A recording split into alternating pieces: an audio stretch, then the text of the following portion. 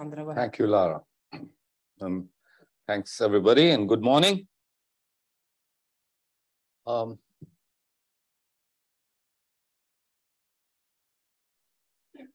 I'm going to speak about stuff which lots of people have talked about in different ways. And I'm going to cut the problem probably slightly differently from what has been done to talk about some aspects which are not just common between these two materials, which have become fashionable to discuss because there are lots of new experiments, but to talk about their connection with some old experiments. And in this talk, I will also use most of the stuff that I will talk about here in relation to these two materials is unpublished. I don't think it's unpublishable, but we'll find out. I'm going to speak about, my talk will include some work done quite a while ago on quantum criticality. And I will just barely mention a paper which I've worked very hard with Hide Maebashi in Tokyo, which has just appeared on the archives, which gives the exact solution of the Kubo equation for transport, electrical conductivity, thermal conductivity, thermal power, using what I believe are the fluctuations of the quantum XY model. My interest in twisted bilayer graphene arose after a meeting in Minneapolis and discussions there and waiting at the airport, getting out of Minneapolis with Eresberg, and then meeting Mike Zeletel at Berkeley. And my interest in tungsten diselenide was aroused by a discussion with Liang Fu. So I've organized my talk around the following question. Why are the quantum critical properties in these two materials essentially identical to those in the cuprates, the heavy fermions, and ion-based antiferromagnets, even though the microscopic physics of these materials, each of these materials is quite different. The parameters in them vary by more than 2 orders of magnitude from one to the other. The order parameters are different, but at quantum criticality, most famously, they have a resistivity which is linear in temperature or in magnetic field, for magnetic field much larger than temperature. In the case of the cuprates and the heavy fermions, and to some extent ion-based antiferromagnets, there are a lot more experiments than in tungsten diselenide and twisted bilayer graphene, simply because of availability over the 30-year period of very high-quality crystals and armies of experimentalists and theorists to mislead them. In particular, I want to stress that near quantum criticality, in the case of the cuprates and the heavy fermions, the specific heat is T log T.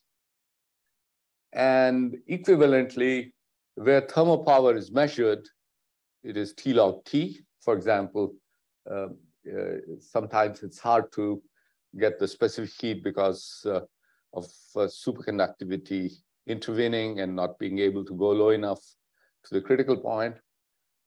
But when measured, the thermal power is T log T. And I predict that although when thermal power is measured in twisted bilayer graphene and tungsten diselenide, in the regime where the resistivity is linear in T, the thermal power is T log T. Thermal power, unless I'm corrected by the experimentalists here, is easier to measure than the specific heat. When known, the superconductivity, for example, in the cuprates and the heavy fermions, where it's very well known, is definitely D-wave superconductivity. And trusting my experimental friend Ali Yazani, the superconductivity in twisted bilayer graphene appears to be D-wave as well. I think, as far as I know, tungsten diselenide, twisted tungsten diselenide, has not yet appeared as a superconductor. That's what Abhay Pashupati at Columbia tells me. So just to give you the final answer to this question, the answer is that they all have quantum transitions, which are described by this statistical mechanical model of quantum XY model, coupled in a particular way to fermions. And by particular way, I mean that is how the fluctuations of the quantum XY model are obliged to couple to fermions. So the important part is, why are these quantum XY models? So I'm not going to talk about cuprates or heavy fermions or iron compounds. I will simply speak about tungsten diselenide and twisted bilayer graphene. Fortunately, the kind of order parameter that is proposed by them is not something that I had proposed. The order parameter, I'll come to that in a moment. But just to show you the quality of the data in the cuprates, these are very recent measurements on crystals of lanthanum cuprate. And you see this linear in T resistivity. And if you reduce the transition temperature from about 40 Kelvin downwards by applying magnetic field, you can go down to 2 Kelvin, more or less. Not exactly the same slope, but more or less. And you see that this is a very high quality compound in the sense that the extrapolated resistivity to zero temperature is essentially zero. The same thing when you apply a magnetic field, where here you have to apply magnetic field on the scale of 40 to 80 Tesla, which you can do at the magnet lab. And then if your temperature is high enough, you find that, for example, here you're looking at the derivative of the resistivity with respect to magnetic field. And that, again, shows you a linear behavior.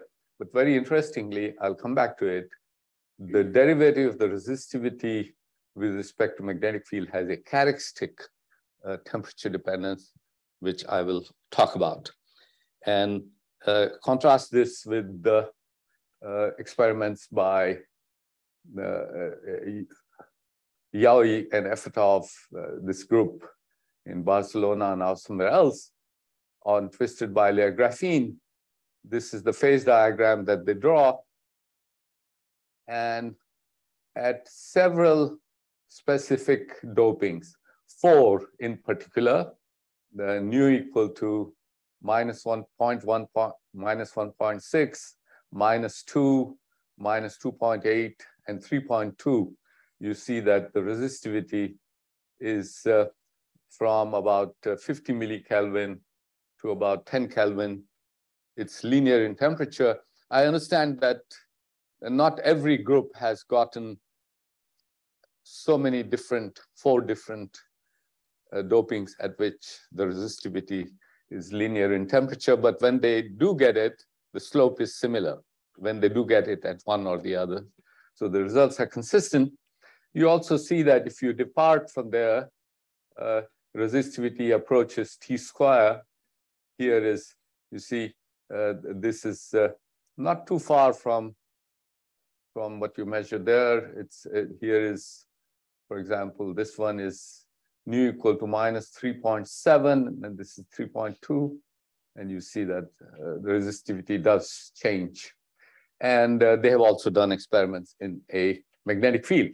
Very interestingly, the region where you find this resistivity is linear near there is a region in which there is a phase transition to some unknown symmetries. And then below this region, there is also superconductivity. Okay. Same thing for twisted tungsten diselenide layer. These are experiments from Pashupati's group at Columbia. And here, around some particular doping, is the linearity resistivity. So I'm not going to solve any model. There are lots of people who do that sort of thing much better than me.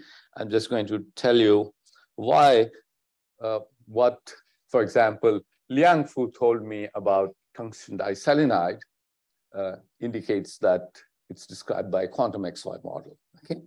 And tungsten diselenide is easier to discuss than twisted bilayer graphene, which actually will be very similar. But even though the order parameter is quite different. So this is a triangular lattice. And in this triangular lattice, there are these points K and K prime on the Brillouin zone. And I'm told points K and K prime where there are nodes in the dispersion. And I'm told that spin orbit scattering is so high that the K point has, let's say, spin pointing up and K prime has spin pointing down. And spin orbit coupling is so strong that you can regard the Z component of spin as a conserved quantity. And if Z component of spin is a conserved quantity, obviously anything that's happening that's interesting, fluctuating, is in the plane. And then I'm told that the most probable expected order is a 3 sublattice order of these large semi-classical spins lying in the plane and the order expected is at 120 degrees to each other. Okay, so here are 3 semi-classical spin vectors lying in the plane, each of them associated with a lattice point. I will associate A, B, C with the 3 triangles with which this point is associated, and similarly everywhere else. And then the classical Hamiltonian is simply SIA plus SIB plus SIC squared. Let's say S is 1, so take out a number -3, and the ground state is SIA plus SIB plus SIC equals 0. These 3 things are lying at 120 degrees to each other, full symmetry of the lattice. Whereas if in the intermediate state you have a Cooper fellow, then the same vertex will give you dominant D-wave attraction. And that's very important. That's what hung me up in the case of cuprates, because I knew that the self-energy was independent of momentum, so I felt it could not be D-wave superconductivity till I realized this coupling. Okay. So now we have to talk a bit about the properties of the quantum XY model. Now, after this, the quantum XY model with this particular coupling to fermions is as well solved as the classical Kosterlitz-Thouless model. Okay, and it's soluble. It's a big surprise that there's a quantum model which, without doing any 1/n expansion, any disorder averaging, any Gaussian approximation, is exactly soluble. And it's actually soluble for a simple and good reason. So here is my Hamiltonian. Here are my rotors. Here are my generator of rotations. This is what I've just described. And then I've also described to you this coupling to the fermions. Okay. Now, it turns out that this model can be exactly transformed into a model of interacting topological defects, just as Kosterlitz and Thouless did it for the classical model. But in this case, the topological defects are not just topological objects in space, there are also topological effects in time. And the reason this model becomes soluble is that the topological defects in time and in space are orthogonal variables. So you can solve them by doing the Correlated tricks twice. Okay. I'm not going to show you the solution. I'm practically going to show you an experiment, which is that you can do quantum Monte Carlo on this model, and that's just like doing an experiment. Okay. And so this was done again by Li-Jun Chu. And what I'm going to show you is the correlation function e to the I theta xt, x tau, e to the I theta 0, 0, where x is the two-dimensional space variable and tau is the time variable. And one of these i's should have a plus sign. Okay, it should be conjugate of each other. And it turns out that this correlation function, the fluctuation regime, is identical to the, and this can be analytically shown, to the correlation function of the generator of rotations. Okay, and here I'm going to show you tau times g theta. So this is very extensive Monte Carlo. We had access to a computer in Shanghai, a gigantic computer, and this was done on 200 by 200 by 300 my young friend Li-Jun Chu was extremely obsessive. So we have results for all kinds of things to fourth decimal place. Okay, you see this? You're varying something here to get to the critical point. So tau times g theta plotted as a function of tau to the half, not tau. As I vary these parameters, you see that it is rapidly decaying, and then it becomes constant. You have arrived at the critical point, and then it goes up and becomes constant at large tau.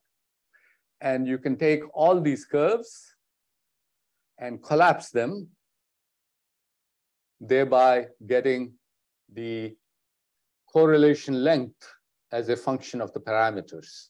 Okay, and that's shown here. And with that, what you discover is that this correlation function close to criticality, if you just look at it, it looks like 1 over tau times e to the minus tau over c tau to the half e to the minus x over cx. Now, when one tries to do it analytically in the leading order RG at the level of Correlates, I can only get an exponent without half, but I believe this is the correct result. It's also a correct result, but it's a bit of a pain because you cannot do its analytic continuation. You have to do, but at criticality we agree, and this is a, may I say, it's an extraordinary result. Okay, so you are talking about the correlation function, which exactly at criticality are going as 1 over tau times log of space. So first thing you observe is that the correlation function is of a product form in time and space. Okay, this is not what happens when you do the Hertz-Moria type models. Because of this, everything further is calculable. So the three remarkable features: separable function of space and time. And the other thing you notice is this 1 over tau. Hey, I can do the analytic continuation of 1 over tau. It is tangent hyperbolic omega over 2t. Okay, and that is the particular form that my colleagues and I had suggested in 1989 as the phenomenological secret behind the peculiar normal state properties of the cuprate near criticality. Okay, so we finally have succeeded in deriving it. Okay, when we wrote that paper in 1989, I got a quick note from Anderson saying, would you make me a co-author? Okay, and I have it in the historical record, and I didn't reply to it. Yeah, I suffered a lot for it. Now, the spatial length scale that I've already shown you in the previous few graphs, what happened to it?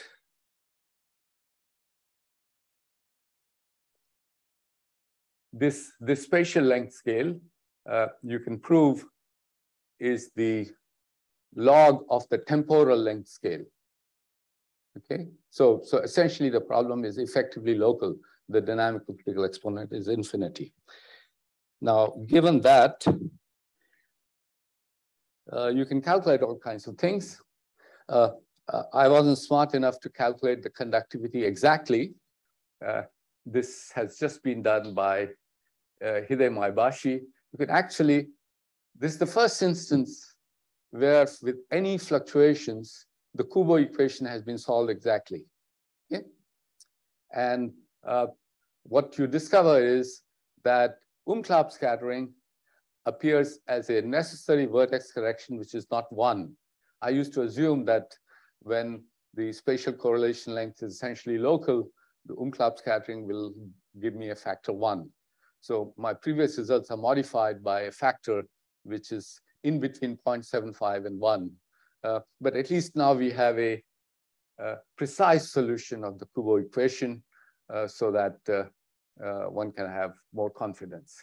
And what you find is that resistivity at low T over EF is given by appropriate angular average of the single particle scattering rate times the Umklapp factor. The Umklapp factor is between 0.75 and 1.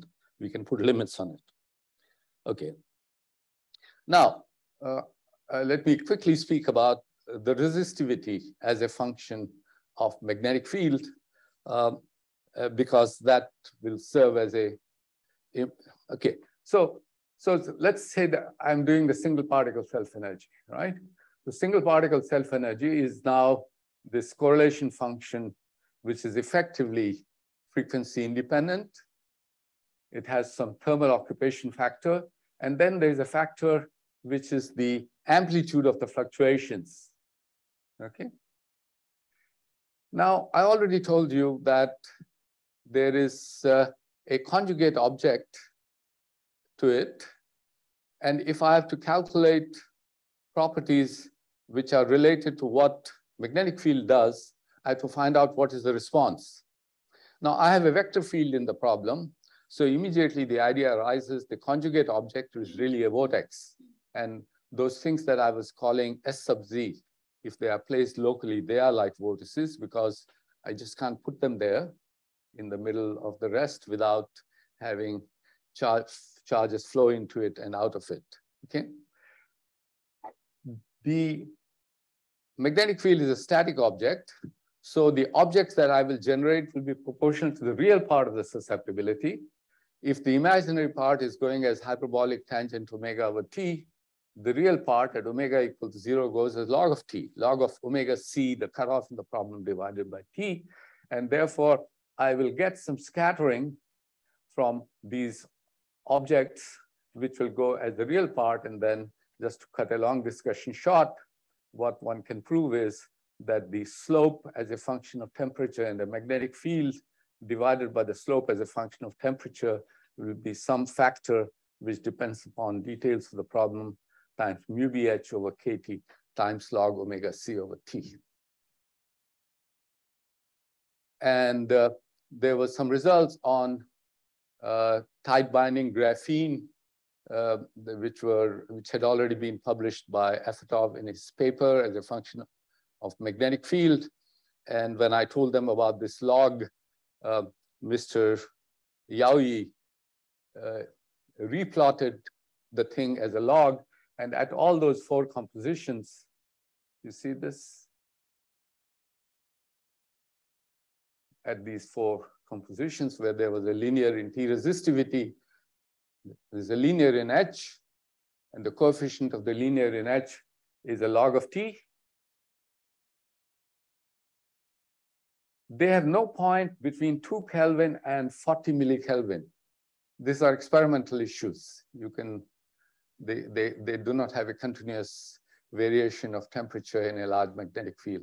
And so this last point is departing, and I have various speculations on why that is. They're only speculations, but over this whole region, you see this, and then you see that the characteristic upper cutoff that you get is on the scale of 50 to 100. When you do the same thing for the cuprates, the characteristic cutoff is about 2,500. Okay, and again, you fit the log. Okay, so let me just round up and say that when you begin to get an experimentalist producing results like this, where you are getting agreement of the logs, you have reason to feel a little happy. Okay, so I believe that this problem about quantum critical conductivity is a well-solved problem.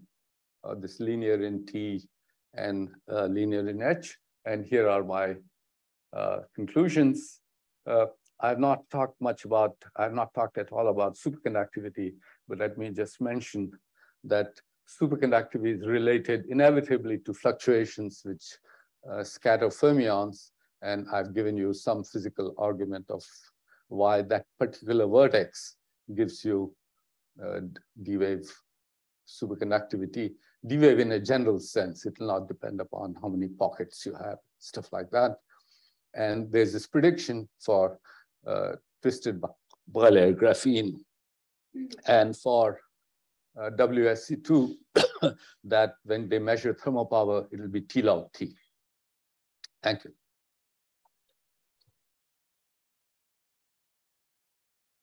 Okay, thank you, Chandra. Is questions, comment? Dissipation kernel, it goes like theta squared. Shouldn't it be periodic in theta? Sorry? The dissipation kernel you mentioned is alpha omega times theta squared. Yeah. Why is not periodic in theta? And a second question, why is alpha at the critical point? Let me answer the first question because I haven't yet understood the second question. So you're also allowed a function which is 1 minus cosine of theta, okay?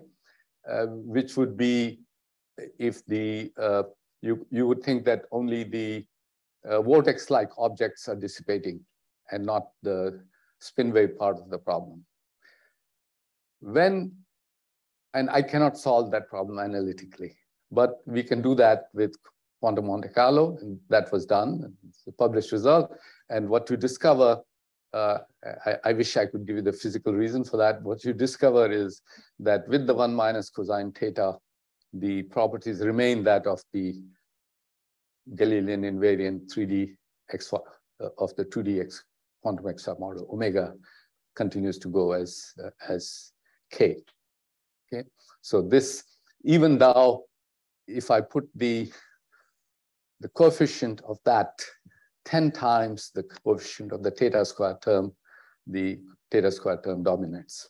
Okay, what was your second question? Why is alpha at the critical point? Why are you at the critical point? Well, there are 3 parameters in the problem, right? The coupling constant to the sort of like Josephson term, the kinetic energy term, and the alpha. Okay, and the critical point is arrived at a particular linear combination of those. Okay, actually the phase diagram is more interesting, a little more complicated. I have told you only of one object. It is the critical alpha that I have emphasized is going like that, where this is the so-called ordered phase, and this is the disordered phase, and we are doing criticality going in this direction or this direction. So there's a whole line. Yes, there is another question, Andrei.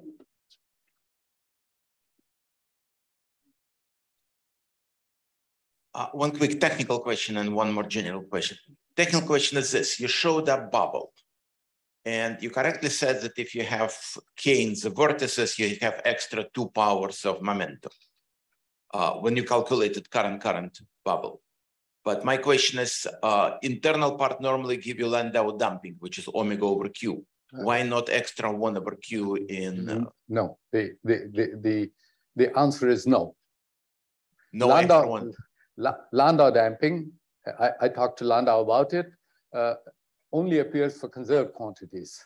We are really relaxing the current. And with currents, current is not a conserved quantity at infinitesimal temperature, even in the purest system. And in that case, there is no such thing as Landau damping. But I thought it's omega much smaller. No, that's okay. It's a very popular belief that there should be Landau damping always, but that's not what Landau said. Well, okay. More general question is this. You said linear in T, linear in H. I'm talking about resistance. Under conditions. Yeah. Do you have the full formula for the scaling function of T over H? Or it's just general statements that in both cases you should get linearity? At the moment, I have only limits on it, okay? Except that that the linear in H asymptotically must have this coefficient log T. If pressed, I can try to calculate the crossover function. They're much harder to do. And hey, I had my 80th birthday in June. It's enough. If one of you guys want to do it, wonderful.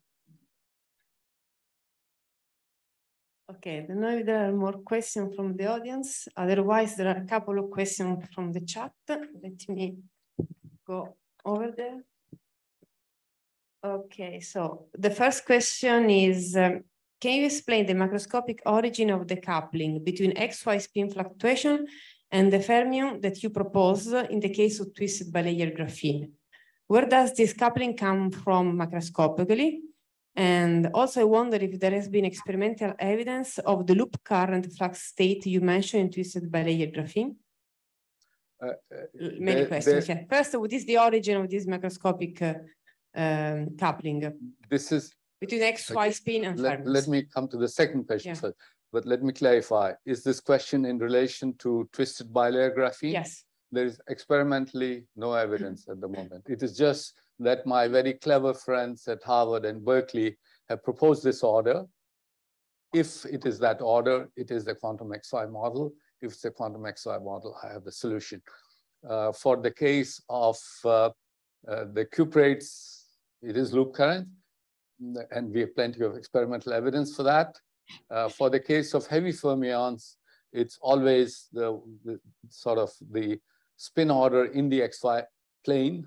And for critical fluctuation, if I can ignore the fourfold anisotropy, and it turns out that for quantum fluctuations, I can, the fluctuations of the antiferromagnet and of the ferromagnet are identical, even classically, if you are an XY model.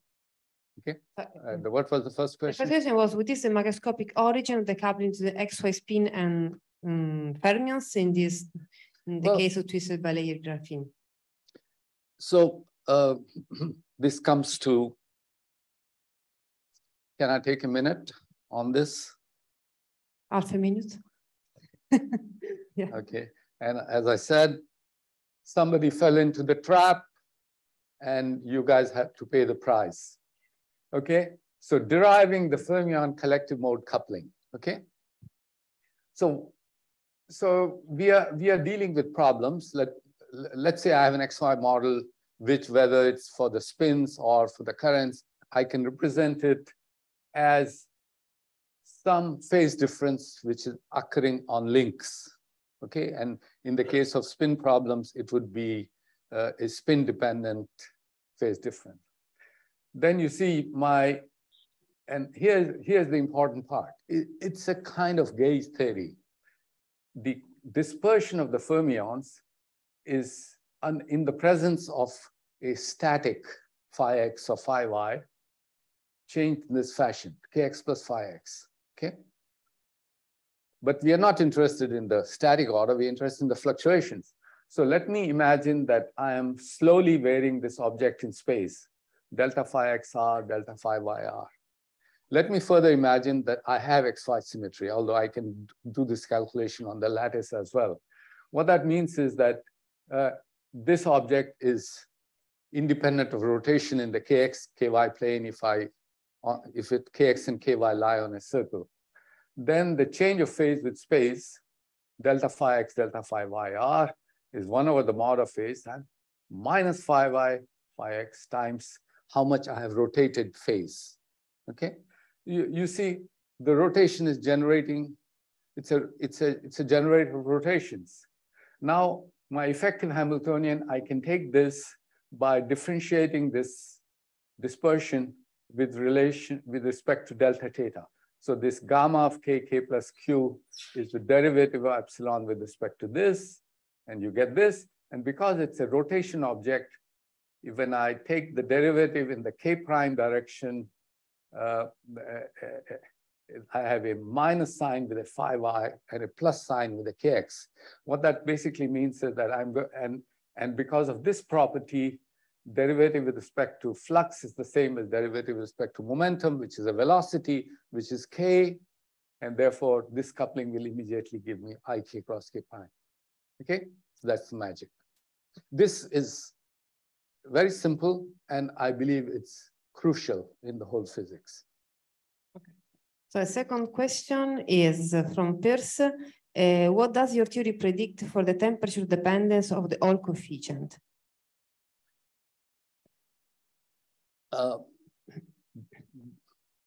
At the moment, I've not calculated the Hall coefficient, and I plan to do that. My young friend Arkady Schechter has just measured the Hall coefficient in the cuprates reliably. I just learned about this last week at Aspen, and I'm planning to do that. What you observe experimentally is that at high temperatures, the Hall coefficient tends to behave as if it's independent of H. Okay. I have to see why that's happening. I don't know the answer. And Marco has a question. Maybe you can just switch on the microphone and ask it. Yeah. Hi, Chandra. Nice to see you. I have a question concerning the Z equal infinity transition you find. In some sense, your situation is very close to an extreme case in which Xi, the spatial part, doesn't grow or grows slowly, and at the same time, the time correlations are very long-ranged. So I was wondering whether this finding could be made even more radical in the presence of disorder, in the sense that, for instance, you could have that Xi doesn't grow at all in space and stays finite. Still, you have a transition which is purely driven in the time axis with Xi tau, which diverges, although Xi x still stays finite. This could be tested with Monte Carlo. Did you ever think of this? I've thought a bit about disorder, and being a practical guy who doesn't like to work much, I look at the experiments first, and I find that the slope of the linear in-T resistance in the case of cuprates is invariant when I change the residual resistivity by more than a factor of 10. That discourages me to work hard on disorder. Let me also say, which I didn't point out, that Efetov's results looked absolutely beautiful plotted on a linear scale, but he had carefully subtracted out the background resistance. Okay, and in fact, the background resistance in twisted bilayer graphene in Efetov's data, which I believe is the best that has been produced on these problems, the regime in which you see the linear in-T resistivity, the variation is similar to the background resistivity in magnitude. Whereas the data that I was showing to you in cuprates, the background resistivity was effectively 0. So that's why I'm not worried so much about disorder. Okay, I think that time is running out, so we can thank again Chandra. the talk, and the next talk will be remote.